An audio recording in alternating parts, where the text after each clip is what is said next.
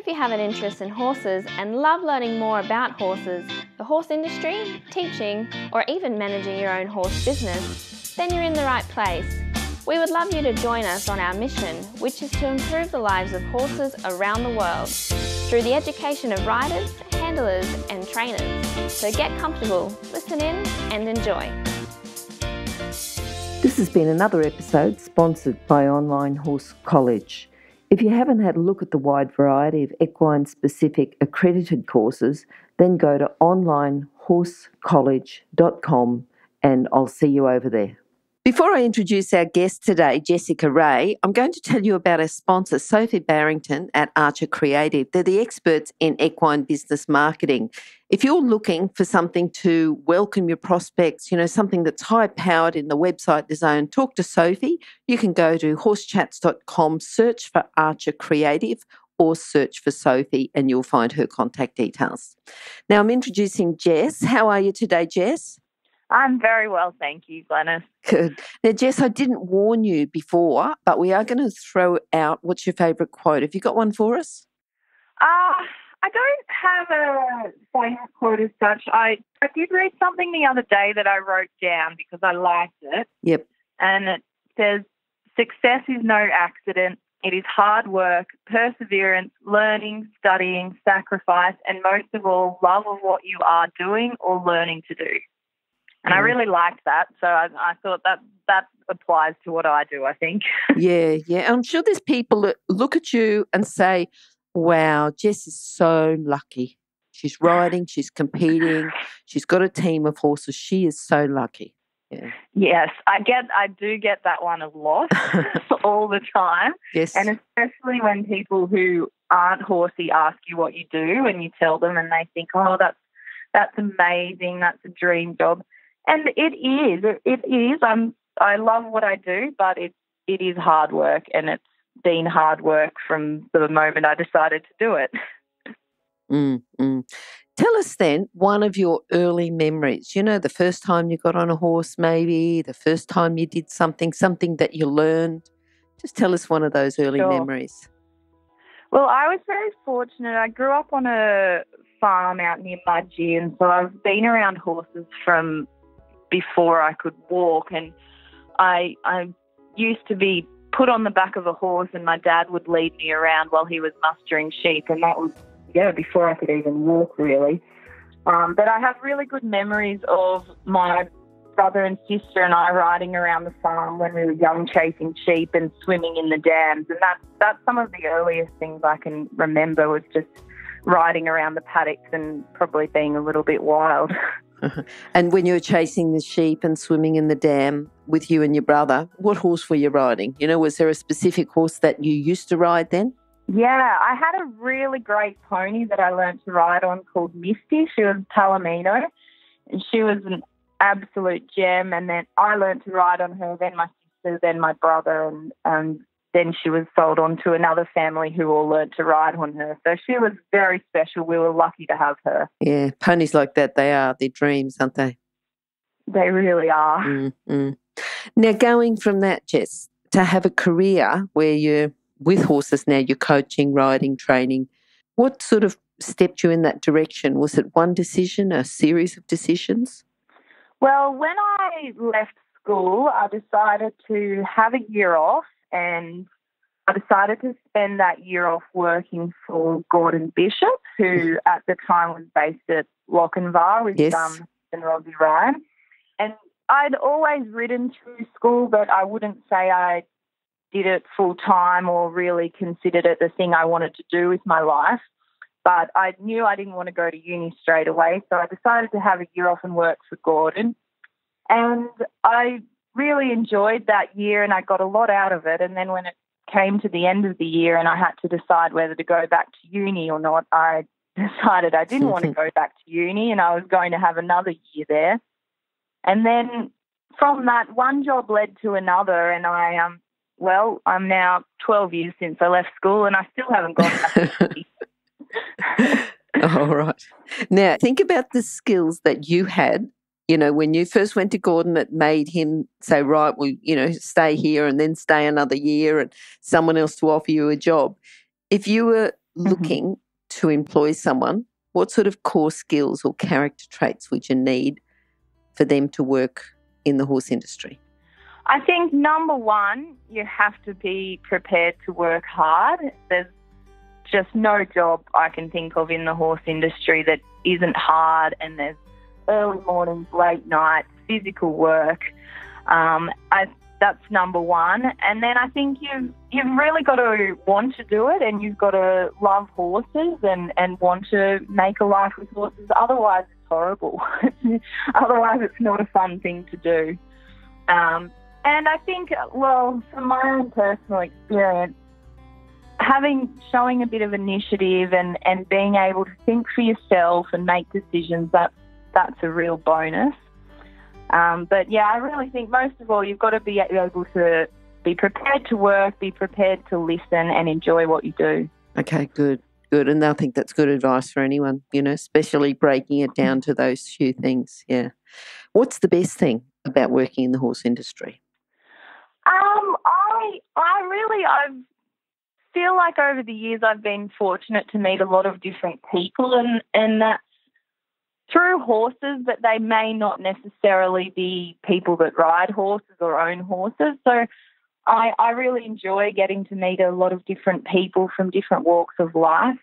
I also love the fact that I get to go outside every day and work with my animals. I love being outside. I obviously love horses, and every day is different. There's no day that's the same. You ride a different horse, your horse will go differently. It's different all the time. And I often think, I've actually just been overseas for a few weeks on a bit of a holiday, and people say, oh, you're dreading going back to work.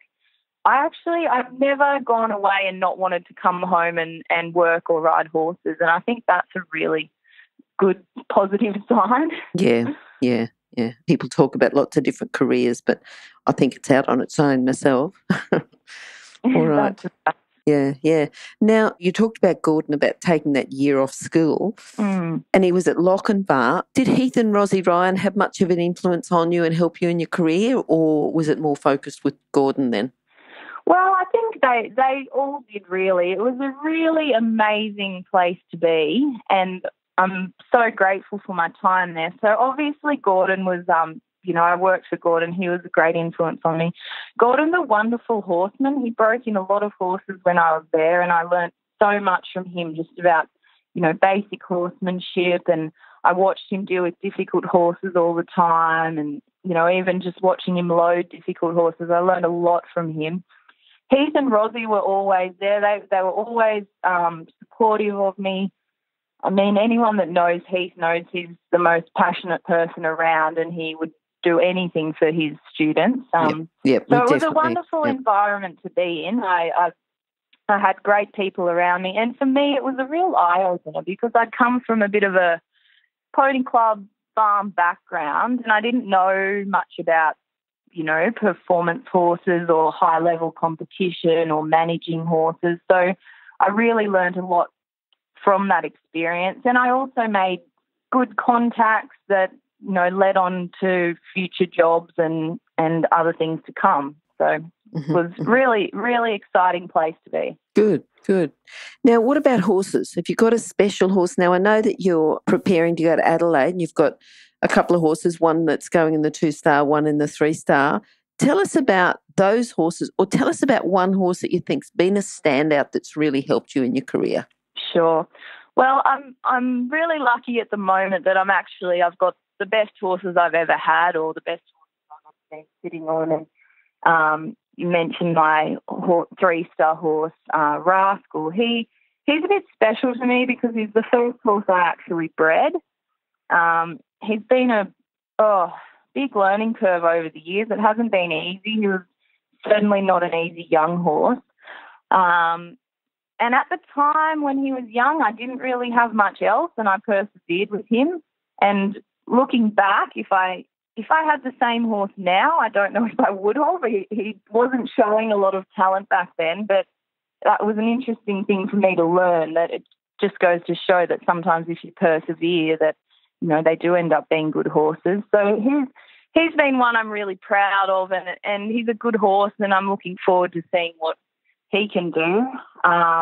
The mare I own, who's 2-star, she's amazing, and she's teaching me a lot about dealing with mares. Yes. But I also have a wonderful horse who was my first 3-star horse, and he was a horse that came along basically because no one else wanted to ride him. And I sort of jumped at the opportunity because I didn't have the money to buy a good horse. I didn't really have any good horses at the time. And he was a really difficult horse. He was hot, he was strong, but he was the bravest horse I'll ever ride. And he gave me a real taste of what it was like to compete at 3-star level. And you know, I just feel so fortunate that he came along when he did. And I think it really made me decide that this is what I wanted to do for forever. Mm-hmm, mm-hmm. What do you think your proudest moment was? I've had a few over the years, but recently I'd say my best results to date, I finished second in the CCI 3-star at Melbourne 3-day event, and my mare finished 5th in the CCI 2-star. And that was definitely my best results I've had, and I was just really pleased with my horses and how everything had sort of come right at the right time for me. And yeah, I was really happy with that. Mm-hmm. So getting them ready for that competition for Melbourne, you know, having the 2 horses, and you probably had other horses that you were working in lessons and keeping it all busy. But what do you think your biggest challenge was actually getting to Melbourne?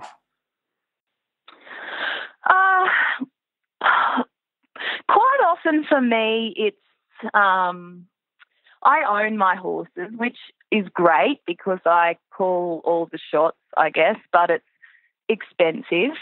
And quite often it's a bit of a balance for me working out, you know, how many lessons I can have, exactly what I can afford to do with them, and, you know, still be able to pay for my entry fees and get to the event. So, look, really in the scheme of things, I had very smooth sailing leading into that event. My horses were fit. I had the prep I needed before it. But I guess the financial situation is always a bit of a challenge for me. And I don't have as many lessons as I like, because I'm a little worried about that sometimes. Mm-hmm. But really, I'm pretty lucky with everything I've got, so I'm not going to complain too much. Good. Because, you know, it's like saying, I can't afford this and this and this, but some people are saying, I can't even afford a horse, you know? Exactly. So you've got to look at it and say, well, if I look at it in the big scheme of things, I'm doing pretty good. That's right. Yeah. I definitely am. I'm very fortunate. Yeah. Now, thinking about you as a coach, and I know you teach all 3 phases. Mm-hmm. If you were going out to do a clinic or to go and teach, what's the most common fault that you see within dressage, and how can people fix it? I think in dressage, a lot of what I see, I guess I teach a lot of, you know, younger people, and I really like teaching them, and they're super keen, but everyone's in a bit of a hurry when you're young, and I've definitely been there, and you want things to be good and you want things to be good now. And I think sometimes people probably rush their horses or put pressure on their horses, or too much pressure on their horses. So I guess I would say that, you know, you've really got to listen to your horse and what it's telling you, and take your time, learn to do things correctly, get good help, as good a help as you can get, and just really put all the steps into place. You know, like I said, I was definitely one of those young people who was trying to do half-pass before I could even trot in a straight line. But I do think that that's a common thing, that people are in a rush. You know, they want their horse to be round and they want it to go like this, but it's so important that they're trained correctly from the word go to get the best result. Okay. Yeah, I think so. I'm just sort of thinking, does that transfer across to show jumping? You know, you've talked about dressage and you've talked about people being in a hurry there. Is that the same? Absolutely, yeah. And again, like the flat work is so important. I think quite often, again, I'm you know, I've done all these things. We just want to go out and we want to jump and we want to jump bigger. And cantering in a straight line to a jump is impossible, but you want to jump 1.20 meters. So I think, absolutely, the flat work is so important. You have to have good basics.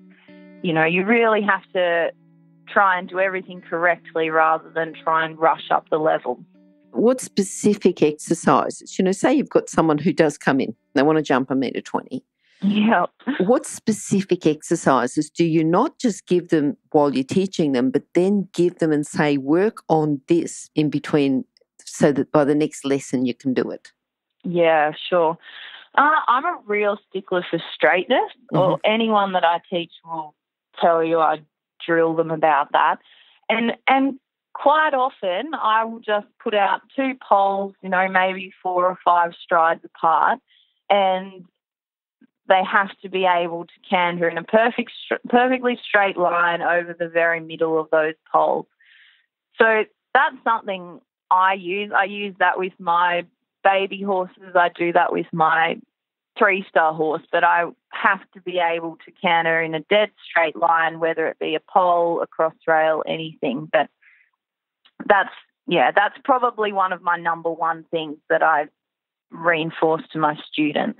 And that's probably a good one. Like show jumping, you can get around because the wings are there, and from one wing to the other, it's a pretty wide space to jump. But coming to cross country, we've got to get a bit more technical. Yeah, exactly. Yeah, and I think the more that I guess, ride at a high level or 2 or 3-star level, the more I realise that it's so important that the horse just has to jump. You know, if you were to draw a dot on the jump, you have to be able to get it to jump over that dot, because in 2 and 3-star we often have apexes, skinny fences, and there's just no margin for error. You know, they can't have a left drift or a right drift. They have to stay dead straight, and they have to be on your aids and jump where you tell them to jump. So if you're teaching someone who's coming in and saying, my horse is running out, you know, and every time there's a skinny in an event, my horse runs out, what sort of exercises? Is that much the same as what you were saying in show jumping? Yeah, I guess so. And I guess you've got to get to the, you know, why is the horse running out? Is the horse running out because it's learnt to drift? Is the horse running out because it's scared of the jump, or it's been overfaced? But I think I learned through Barrett possibly has reinforced this to me, but you would rather have a horse stop in front of a jump than learn to run out. Once they learn to run out, it's a lot harder to fix. So I would, you know, if I had a horse that had a problem where it was running out one way, I would actually spend some time trotting in. We do this sometimes at a squad clinic with our 3-star horses. You know, if we have a skinny fence, we'll trot in, we'll walk up to the fence and then stop right in the middle. So just so that they realise that that's the line, that's where they have to go.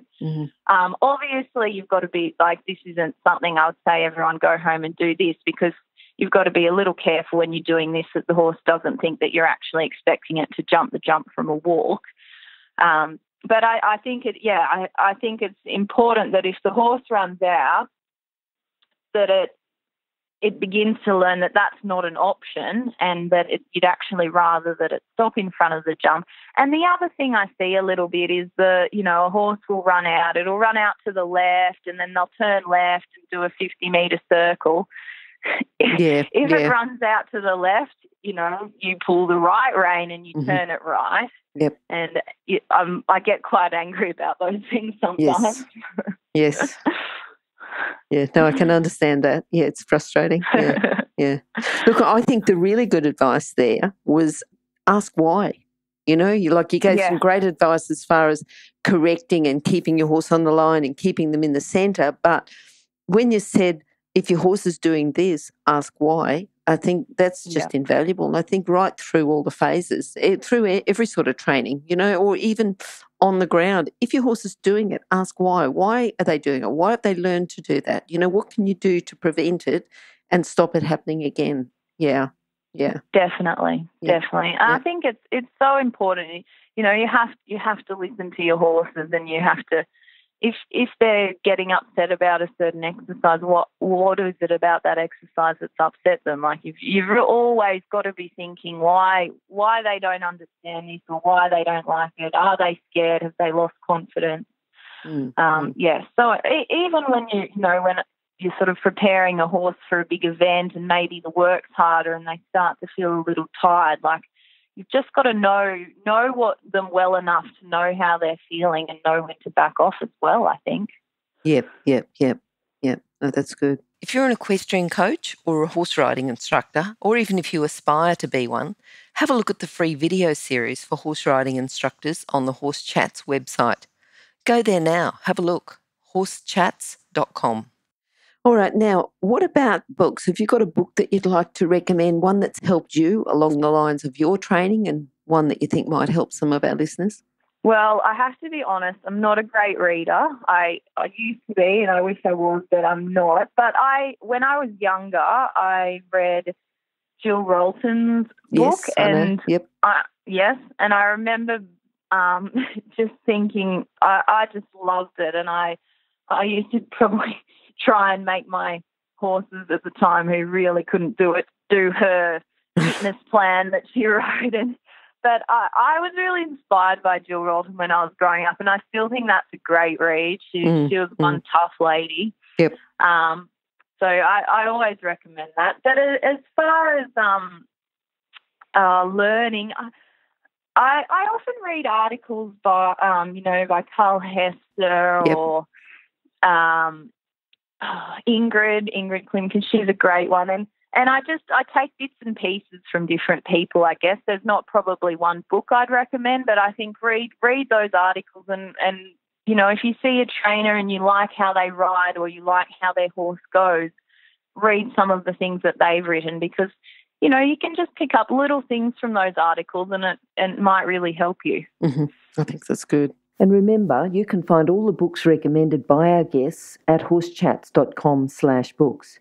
You can have a look at the guest page for the individual book they recommended, or just look at the recommended books by order of popularity at horsechats.com/books. Now, I know you're looking forward to Adelaide. You've got a few other events coming up. Is that the main things that you're looking forward to? Have you got any young horses coming along?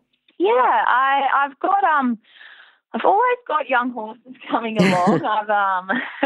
I enjoy breeding a little bit, so I breed one foal most years. So I've always sort of got horses coming along. I've got a horse at the moment I bred who's by Higgins, and he's competing pre-novice, and I'm actually thinking that he'll go 1 star at his next start at SIAC. So yes, I really enjoy bringing my young horses along and seeing how they turn out. So I've got the young ones, I've got the 2, I guess, good ones, and we've got a few events coming up, SIAC events in a couple of weeks, and then probably looking to Goulburn and Albury, and then, yes, aiming towards Adelaide with Rascal and Brooklyn. Yep. All right. Now, Jess, think about your philosophy with horses and see if you can sum that up just in a couple of sentences. Sure, that's a tough one. I think we've got, you're very much with you asking why and things like that all the way through, and listening to your horse. But you summarise it. It might be something completely different, but you summarise it and tell me. Yeah. Look, I think along the lines of what you just said, I think you've really got to know your horse, understand your horse, and listen to what's going on.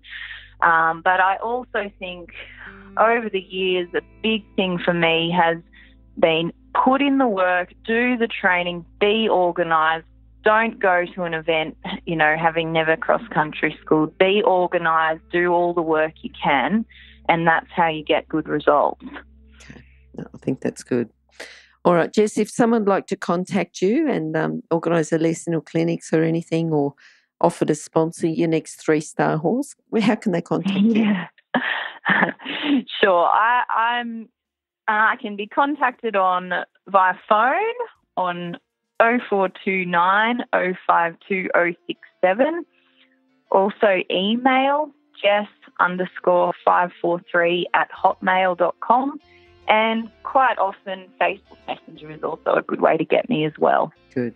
And those contact details will be on horsechats.com/Jessica Ray. That's RAE, or go to horsechats.com, search for Jessica or search for Ray.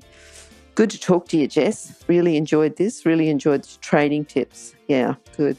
All right, and hopefully we'll catch up with you again sometime soon. Okay, so thank you. Great. Bye-bye. Thank you. Bye. Bye. Now, if you're still there, you probably know that I'm absolutely passionate about education within the horse industry.